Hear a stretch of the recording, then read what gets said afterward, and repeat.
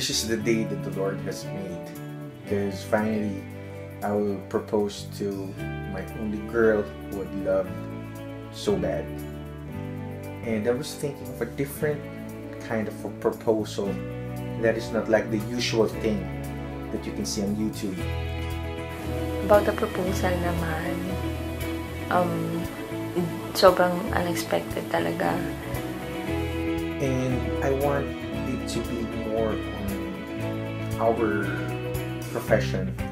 So I want to collaborate what she loves doing and what I love doing. But I'm happy.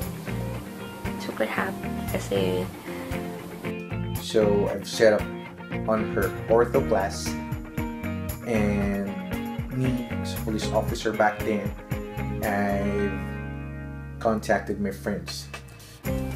Unexpected na lalo na in our 7+ years together.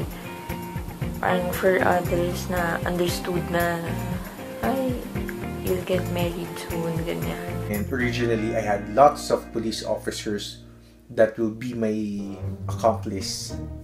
And sadly, I had only one, which is Muslim brother, which is my friend, and magkasame kami ng company, which is the golf company. And buti siya pumayag, and di siya na-assign doon. Pero sa kanya, parang pinaghirapan, nag-effort talaga for the proposal to make it special for me. Originally kasi, I was thinking of doing a mob. Lalo na nandun yung family ko, si mama, and some of my friends. So, sobrang special talaga. I realized na maganda yung merong news, merong konting kaba factor.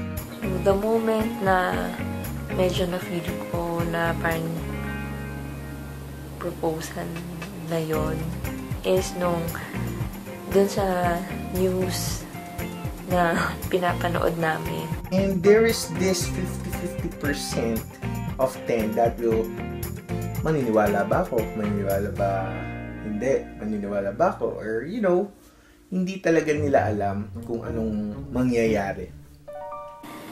Yun, yung pumatok yung baril, medyo alam ko na hindi totoo. So, yung news is medyo talagang parang nag-click sa akin. Sabi ko, why don't we make a news? For the very first part, we're not there. Then in the middle, then in the last, I will pop the question.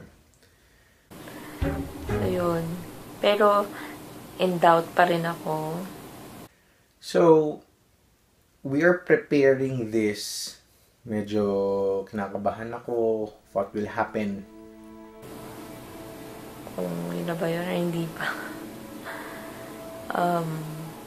And there's this interview.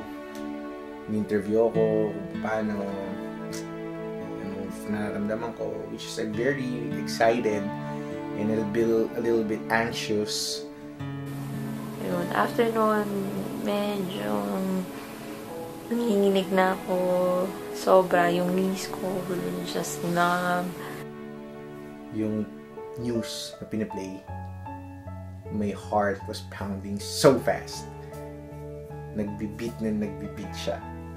Kinakabahan talaga ako nun. So, kung mapapansin nyo dun sa video, he proposed, nakaupo ako kasi I cannot even stand. Parang frozen na talaga yung legs ko. Sumunod lahat na, and I'm the last one to go out of the room and say the question, will you marry me? And she answered yes.